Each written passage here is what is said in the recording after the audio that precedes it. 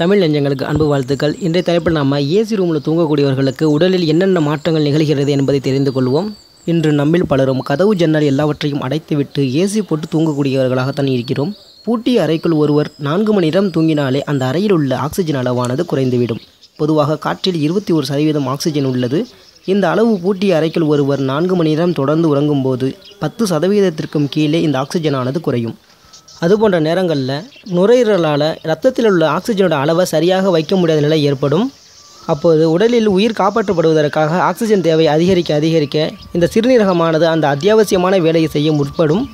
தண்ணீரில் 2 மடங்கு ஆக்சிஜனும் 1 மடங்கு நைட்ரஜனும் இருக்கும். அதனுடைய காரணத்தினால நம் உடலில் உள்ள தண்ணீரில் உள்ள இந்த ஆக்சிஜனை எடுத்து நம் உடலுக்கு கொடுக்கும் வேலையை இந்த சிறுநீரகமானது செய்யும். இந்த நீரில் இருந்து உடலுக்கு தேவையான ஆக்சிஜனை சிறுநீரகமானது பிரித்து கொடுக்கும். அதனால்தான் சிறுநீரகத்தை 2வது நுரையீரல் என்றும் அழைக்கின்றோம்.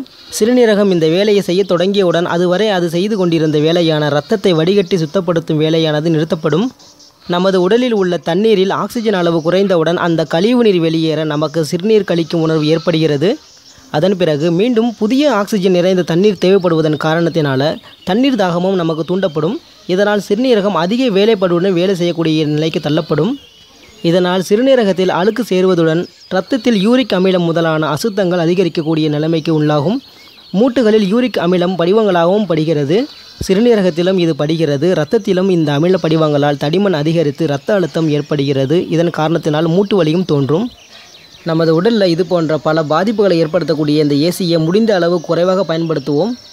இந்த தகவல் அனைத்து உங்களுக்கு பயனுள்ளதாக இருந்தால் நீங்கள் விரும்பக்கூடிய ஒரு நண்பருக்கு பகிர்ந்து கொள்ளுங்கள். மேலும் நம்முடைய சேனலை சப்ஸ்கிரைப் செய்து கொள்ளுங்கள். நன்றி.